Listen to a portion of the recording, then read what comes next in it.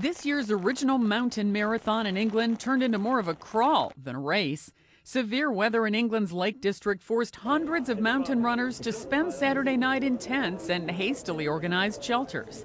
By Sunday afternoon, British authorities were able to account for all the participants. I think that's about as bad as I've seen them. I've been doing these for about 25 years now, and I think that's probably the worst. About 2,500 athletes began the race Saturday morning before it was stopped around midday.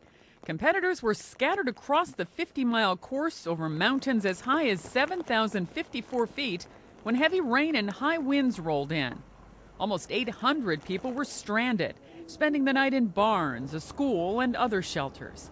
About 1,700 camped out in the hills. About a dozen people had to be treated for minor injuries and mild hypothermia.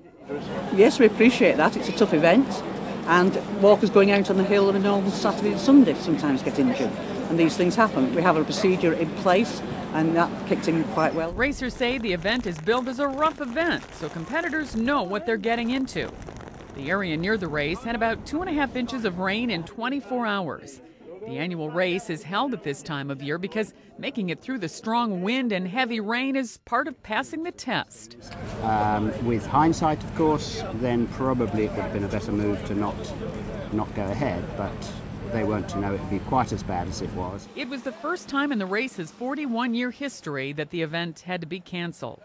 Sandy Kozel, The Associated Press.